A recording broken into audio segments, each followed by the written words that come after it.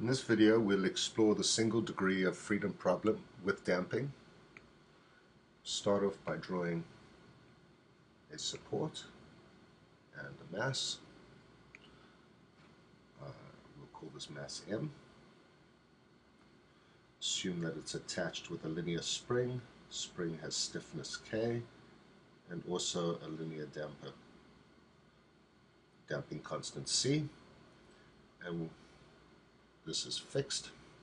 We'll assume our x-coordinate is positive downwards, like that. So the next thing we need to do is draw the free body diagram, whereby we cut the mass away from its supports and replace those with forces. There's our mass. Here we would have F sub S for the spring force, and a damper force, which we'll call F sub C. And we note that the spring force F sub S is equal to minus K times X. That is, it opposes the displacement, it's a restorative force. And the damping force, similarly, Fc, opposes the motion, minus C times X dot. Alright, so we start off by writing Newton's second law. That out.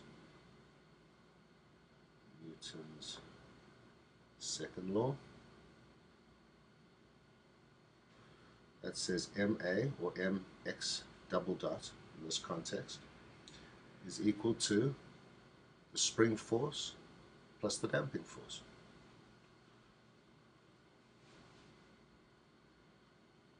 Substituting minus Kx minus Cx dot, and we choose to rewrite it as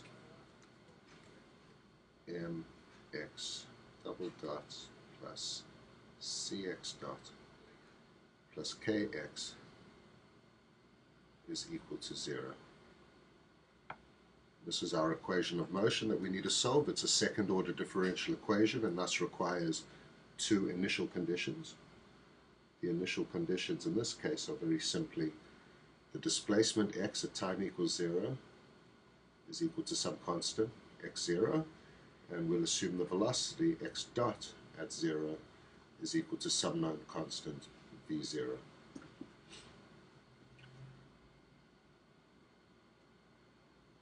So we proceed like before, where x is assumed to be of the form c. We'll use c bar to keep it different from this c. It's a different constant. E to the RT, which implies that x derivative is equal to R C bar E to the RT, and the second derivative x double dot is equal to R squared C bar E to the RT. Substituting this into equation 1 gives us our characteristic equation. Let's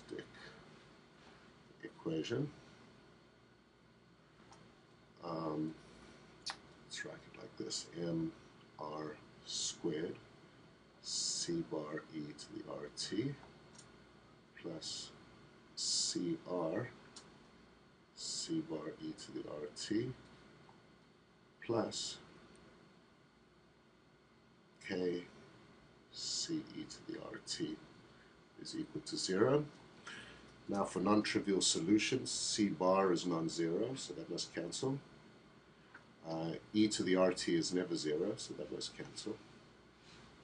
And you're left with the characteristic equation that says mr squared plus cr plus k equals 0.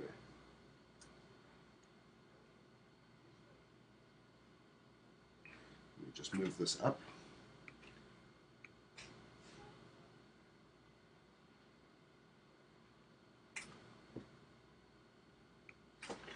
Alright, and the solution to the characteristic equation, the roots of, it's just a second order polynomial. The roots are given by r1 and 2 equals minus c plus or minus the square root of c squared minus 4m mk all divided by 2m. Now you might remember from differential calculus, differential equations, that we need to consider three different cases based on what this quantity inside the square root bracket, the square root sign looks like. Three possibilities. Either it's greater than 0, or it's equal to 0, or it's less than 0. Let's look at the critical case, and that's when it's equal to 0. Okay, so we're assuming that c squared minus 4mk equals 0, and we'll call this the critical case. C-I-C-A-L, critical case. Very simply, this reduces to c equals the square root 2 times the square root of mk. And we'll call that C critical.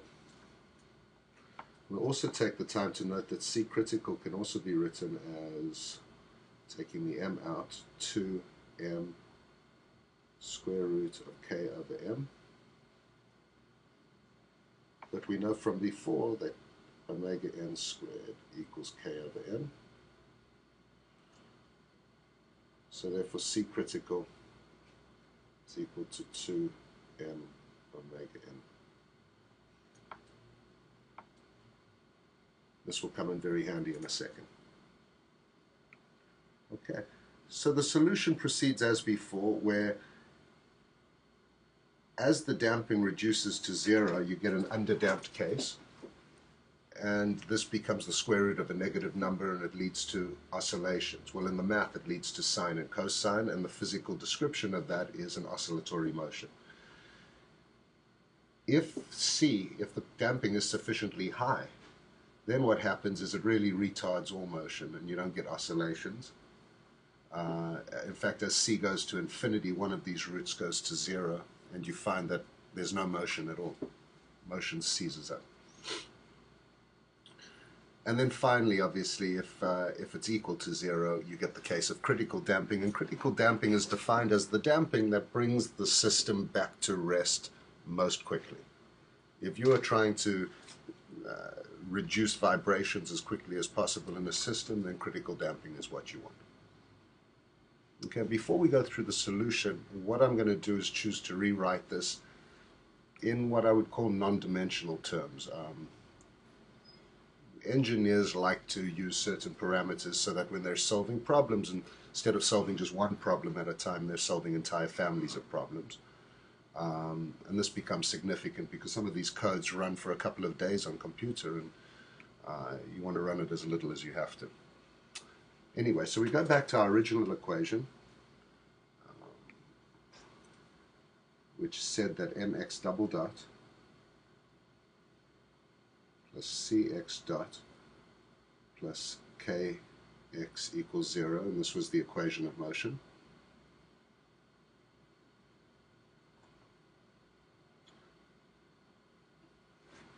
And we define a parameter that we're going to call zeta. And zeta is very simply the ratio of damping to your critical damping. If zeta is equal to 1, then you're at critical damping. If zeta is equal to 0, then you've got no damping. If it's less than 1, you've got underdamped situation. If it's greater than 1, you've got an overdamped situation. So the damping ratio also means that C can be rewritten as the damping ratio times C critical, and we know C critical here. Alright, so if I take the equation of motion and divide both sides by m, I end up with x double dot plus C over m x dot plus k over m x equals 0.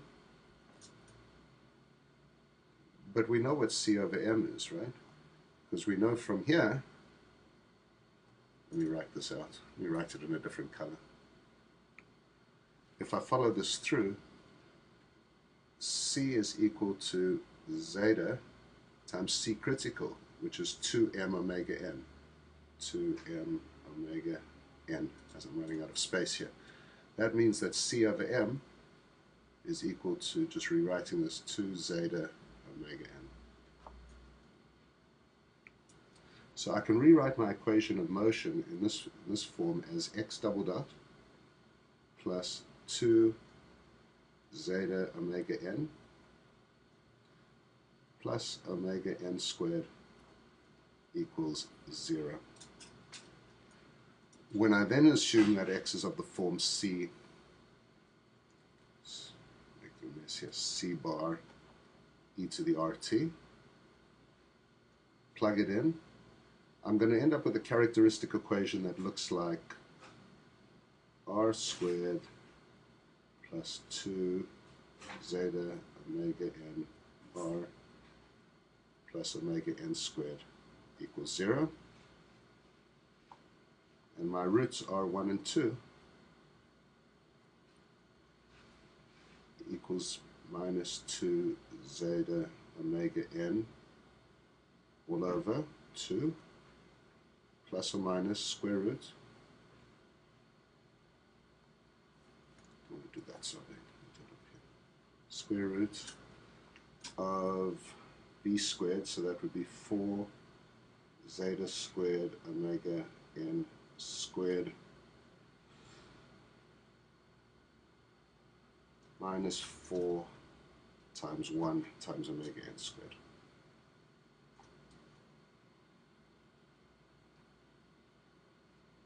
That's all divided by 2. Alright, let's make a little more space. Put that on there. Simplifying this is equal to minus zeta omega n plus or minus, the 4's all cancel here. I end up with the square root of zeta minus 1 times omega n squared.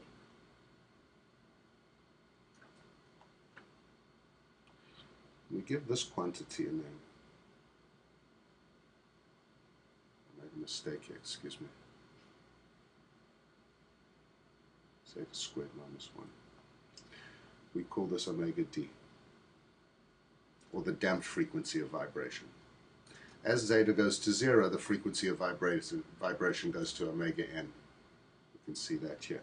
So we can rewrite this once again as minus zeta omega n plus or minus omega d, r1, 2. Which finally means that x is equal to a1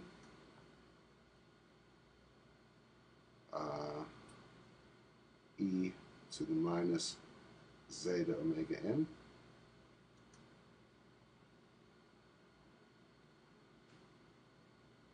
times, in fact I want to take this constant out. Let me just erase that quickly. That's not how I want to do it. So this is just equal to e to the minus zeta omega n t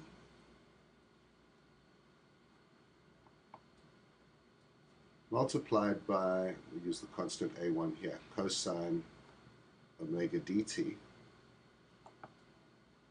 plus a2 sine omega dt. And again, this is subject to the initial conditions that x of 0 is equal to x0 and v of 0, well, let's write that as x dot rather, x dot of 0 equals v0. Alright, and that's where we're going to leave it for now, and leave it as an exercise to you to go and do the substitutions here to determine the constants. And by inspection you should be able to see that a1 is equal to x0, and then you can plug that in and solve for a2 very easily. Well, see you in the next video. Thank you.